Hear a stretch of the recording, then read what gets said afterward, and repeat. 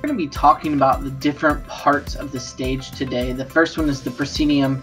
You saw that in the video, and I'll be showing you another photo of it. It's the archway that frames the enclosing of the visible stage. The next is the acting area, which is a portion of the stage used by actors during the play, followed by the apron, which is the section of the stage in front of the curtain. Backstage, we did a lot of tours of backstage as well as the wings. What we didn't take a look at was our green room, which is where our actors prepare to get ready to perform. And finally, we did take a look at the flies. The flies are the area above the stage, and I'm going to show you that right now.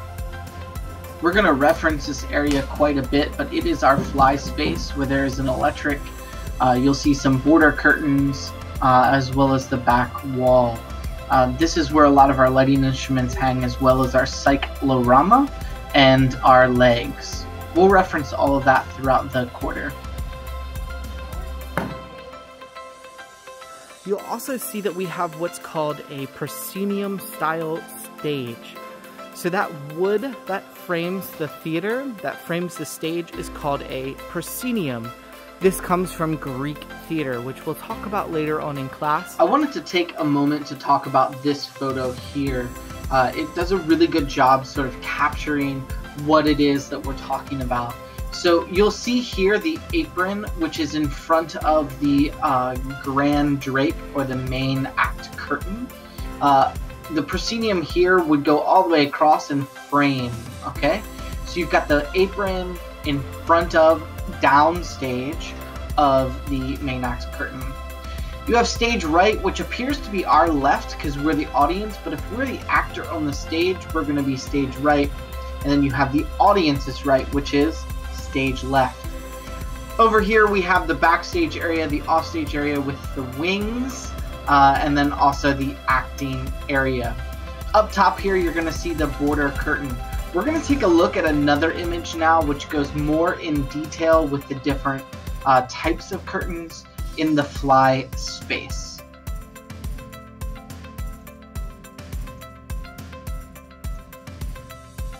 This other image here is a little bit more heady, which is why I'm showing it second. I wanted you to be able to see something with more contrast and is a bit more palatable. But I want you to take note of this person right here. This is a 6 foot tall person. So compared, just imagine just how big this is. Typically in a theater, the fly space is twice the height of the stage. This is so any cyclorama or backdrop can fly completely up and out of sight of the audience. I'm just going to go down these now. So a cyclorama, this blue fabric here, basically is a way to put light onto a piece of fabric in order to make it look like a sky. You'll hear us reference this called cyc quite a bit. We also have backdrops that fly in and out of the space. We have legs. Legs are usually no longer than about 8 feet in width, and they help hide the backstage. We call this masking. We're not going to worry about the tormentor curtain. We don't have one in our space, but we are going to talk about the front curtain or the act curtain. In our space, it is also red, so this is a really great picture for us to talk about. This curtain opens and closes. Sometimes it rises up and comes down, but it typically is used to hide action on the stage, either before a show or during intermission. We also have the proscenium, which frames the stage. We've talked about that quite a bit, as well as the apron right here, although that's not labeled. It's labeled as the orchestra pit because this apron piece travels down below and allows for the orchestra to be there.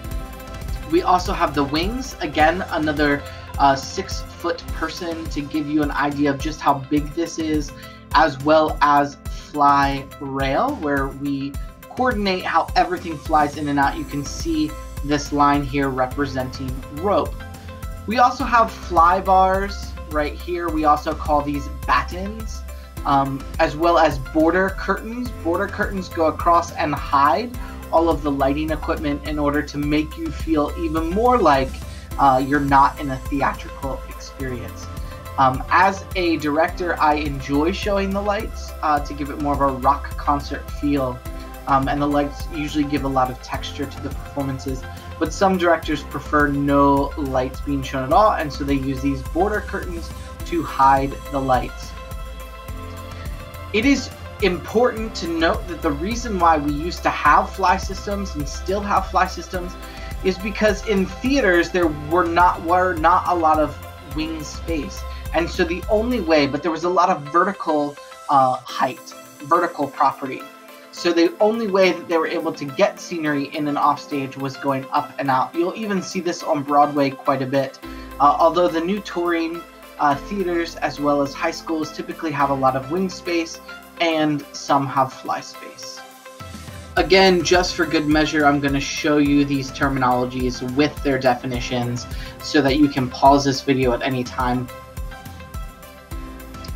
The auditorium is where the audience sits. We also call this the house.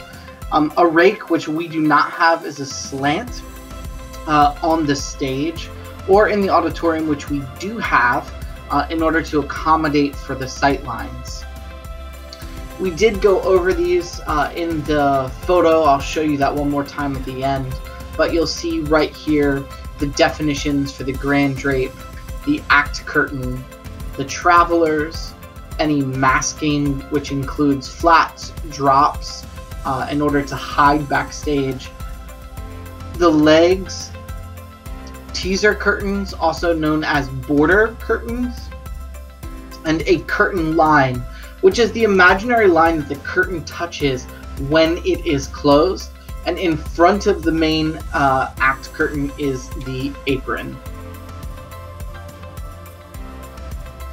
So here you'll see the definitions for a backdrop, a batten, and a fly, as well as a flat. And I showed you in our tour of the theater where our flats are stored. You'll see a platform. We'll be building lots of these once we get in person, and a wagon, which is basically a platform on wheels, and finally a floor plan. You are going to create a floor plan now of a theater with different areas of the stage. So please head into Schoology to complete the next part of the lesson.